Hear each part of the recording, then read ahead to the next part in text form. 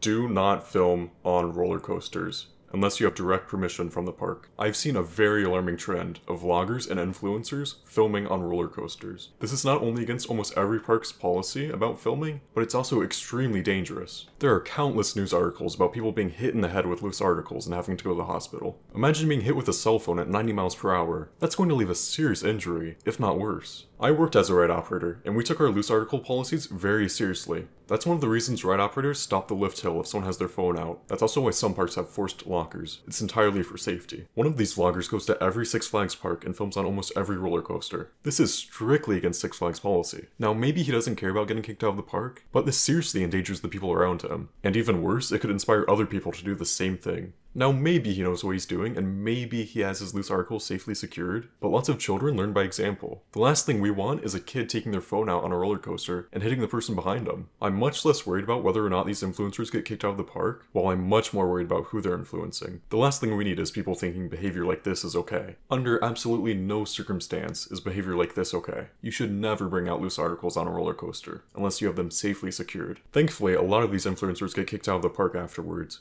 but they still leave their videos up, and the parks hardly make statements on this. That's why I'm making this video. This is not an attack at anyone. This video is to inform the public about parks' loose article policies and safety. I'm not trying to attack any of the influencers featured in this video. I just don't want them to repeat their mistakes. It's possible some of them did not know about these policies, so please do not attack anyone in this video. Even if you think you can safely secure your phone or your camera on the ride, think about the people you're influencing. A lot of people learn by example. If you don't have permission from the park to film, you shouldn't film. End of story. No matter who you are, the rules still apply to you, and you should respect them. I really hope this trend dies down soon, and I really hope these ride operators can catch them on the lift hill or before. This is a serious safety concern and needs to be treated as such. Six Flags and Cedar Fair parks do not allow filming on their rides, for good reason. Either you follow these rules, or you risk being ejected from the park. At the very least, please consider the safety of the people around you.